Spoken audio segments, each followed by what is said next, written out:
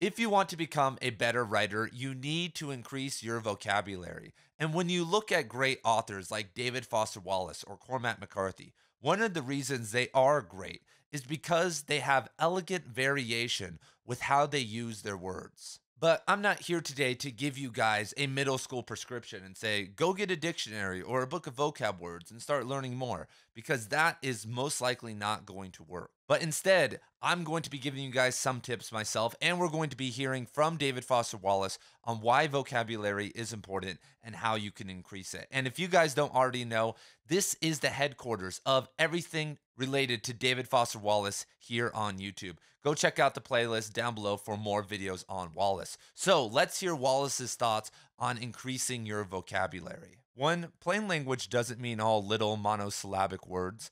The general rule of thumb is that you use the very smallest word that will do in a particular situation. Sometimes the situation you're describing is specific and technical, and a small word won't do. Probably the other big thing is that there's this thing called elegant variation. You have to be able, in order for your sentences not to make the reader's eyes glaze over, you can't simply use the same core set of words, particularly important nouns and verbs, over and over and over again. You have to have synonyms at your fingertips and alternative constructions at your fingertips. And usually, though not in the sense of memorizing vocab words like when we were kids, but having a larger vocabulary is usually the best way to do that. The best. Having a good vocabulary ups the chances that we are going to be able to know the right word, even if that's the plainest word that will do, and to achieve some kind of elegant variation, which I'm kind of a fiend for. And I would 100% agree with Wallace. A lot of you guys are probably not that beginner of writers that you are using words over and over again,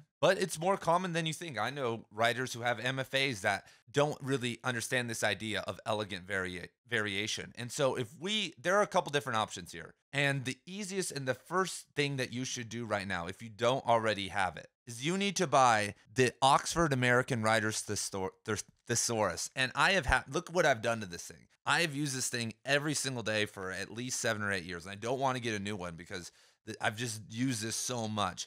And what's cool about this one is that Wallace actually has entries in this edition on all types of words. And the best way to learn new vocabulary is to just sit here and not use an online thesaurus, because when you're writing online, if you are at this hyper speed, and if you're going online, there's a high chance that you're going to get distracted and you're leaving the writing screen. But looking at the paper book is important, first of all, because this is a great collection of words. This is meant for writers, and it really only has the best words in here. But second, and this is really how I use it, is that each story has certain words and themes that are very important to it. For instance, I was writing a short story a couple weeks ago that had a lot to do with water. And so I found every single variation of water and wrote them all down and had them next to me. I only used maybe 5% of those words, but it was nice to see and nice to kind of plug in some of these words and see if they actually worked, because sometimes these very obtruse words are like magical and they work really well. And so I do this all of the time. And eventually you start to memorize words. You start to realize certain variations and start to learn, for instance, transition words, something that a lot of writers struggle with, or don't struggle with if they're too logical, but a lot of more the creative types that have these beautiful stories, but maybe not the writing ability to follow, they struggle with transition words. So learning all the variations of transition words over time will make sure that you can just kind of plug those in and move on with the story and know that your reader is following you. And once again, I can't reiterate how much of a hack this is. I'm writing a story right now that has to do with cyclical stuff and spiraling. And if I just wrote that story with just the common words and I wasn't getting into words like helix and stuff like that, then it would be significantly worse. And so the second way that you guys can learn to increase your vocabulary, and so the link is down in the description below for this Oxford Writing Thesaurus. I would say everyone should go and get this. And another thing that everyone should always have is a usage dictionary. Garner's Modern American Usage, 3rd edition, I would recommend, because it has some great essays at the front that the 4th edition doesn't have.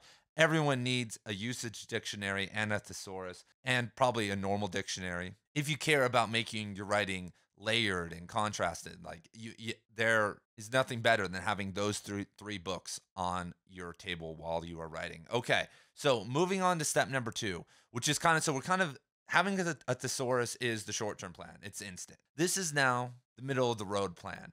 And this is more unconscious, and it's just reading a lot. A lot of writers don't read as much as they should. I mean, there are some writers out there who never write and call themselves writers, and they're just actually readers fronting as writers. But most writers need to be reading a lot more because it, first of all, shows you this idea of elegant variation in practice. And if you start to understand the elements of writing, if you start to read usage dictionaries and understand sentence structure and how plot works and characterization, then as you're reading, you can kind of track what's going on. And that's just unconsciously training you. It's almost like you're watching tape because you have to be able to read as a writer. You are no longer reading for fun. If you want to read a book for fun, fine. But as you're reading, you are now training yourself. And that's why you should always be imitating passages or something of that sort with authors that you really like. If you read something and it moves you, you should imitate just a couple lines just to see how they did it. And eventually, if you imitate and read a bunch of people, you'll have elegant variation in your writing style ability. Okay, so now let's move on to step number 3,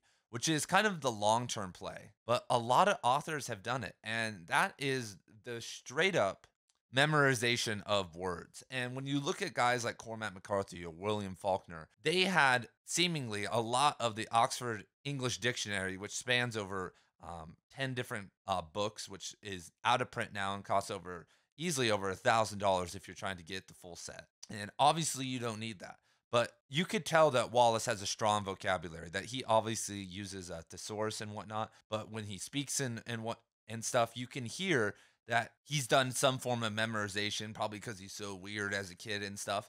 And so I don't think picking up a dictionary necessarily and reading it, unless you are very committed, is what you need to do. But you need to find a group of words that maybe that you don't know or that are useful to writers and start perusing through them. And this would probably be more of a recommendation for beginner writers or writers who haven't been readers or who are just kind of getting into the game. And I think it would be massively useful because a lot of people don't understand, especially when we start kind of going into English or British English and stuff, the amount of words that exist in English and the amount of variation that you can do, even without making it too complicated. Because every single word kind of has its spiritual or kind of woo woo energy behind it. And when you use it, it evokes something unconsciously in the reader. And so that's kind of the point of using different words is that as you're doing it, how does it make you feel? How does it sound? How does it flow into the sentence structure and the paragraph? And when you have more words available, then you have more words to try. And this kind of goes back to the idea of heavy revisions. You can write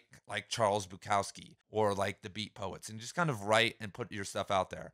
But you're never really going to become famous or really achieve any success because there have been generations of writers behind you who have microed every single sentence, who, once their novel is done, they've gone back and used their massive knowledge of vocabulary and sentence structure, plot characterization, and combined all that together to figure out this just one sentence. And then they did that for every single sentence in the novel. And then re-looked back at it and look how, and did that time and time again. So people don't understand the time that it takes and the idea that every sentence is important. Every sentence must be a hit to the heart or at least be leading to one because why waste the reader's time? You're making someone read your work. So how have you guys out there increased your vocabulary? How do you guys integrate this idea of elegant variation within your work? And thank you guys for being here. And if you are writing today, then good luck. And I hope you guys find a good flow. Peace.